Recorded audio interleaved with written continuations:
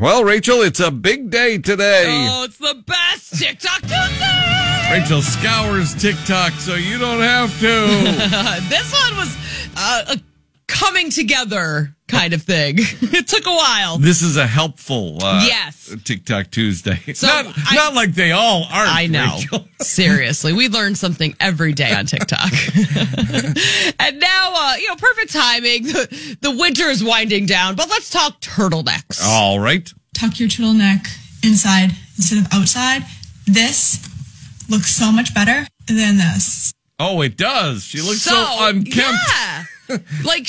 So instead of pulling your turtleneck over where the flap is under, in the front, you tuck it inside and it makes it this nice, perfect ring around your neck. And you don't have that end of the stuff sticking out. Yeah. So, wow. But so I tried it and I don't like it. Oh. I don't think it looks good on me that way. Oh, well. I guess I'm just not fancy enough to pull it off. Well, keep working on it, Rachel. I know.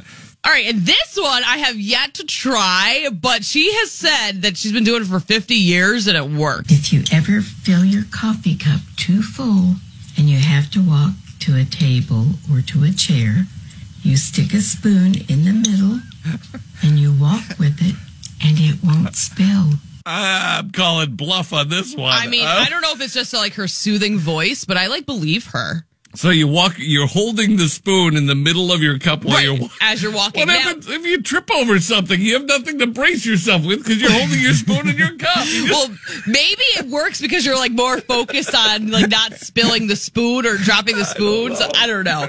But supposedly physics says you're not able to walk with a coffee cup and not spill it. Really? Yeah, I don't know why, but there's something about a coffee cup that's not supposed to make sense. Oh. And so I guess if you put the spoon in, it breaks that mystery. I don't know. All right, I think it's a faceplant waiting to happen. We're getting way too scientific here this morning. Just drink the darn thing before you start walking. Just bring me my coffee. That's all I want. Get a lid. Oh, God.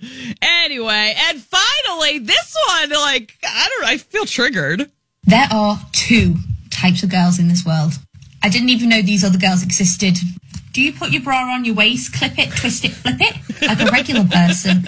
Or are you number two, an absolute psychopath who just puts their bra on front ways and clips it at the back? How do you even do that? How do your arms get round there? Can you see round there?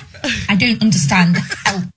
I guess I'm a psychopath because that's how I do it. I just bend my arms behind my back. I don't know. I bet you could do Rubik's Cube a lot quicker. I just it. I don't know. I guess I'm a psychopath.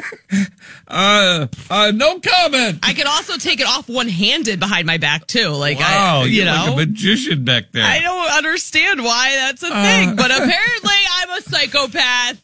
Send your opinions because I need them. No wonder you take so long for women to get ready.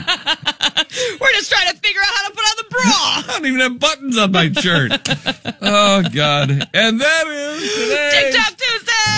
See the videos at 99.5 The River.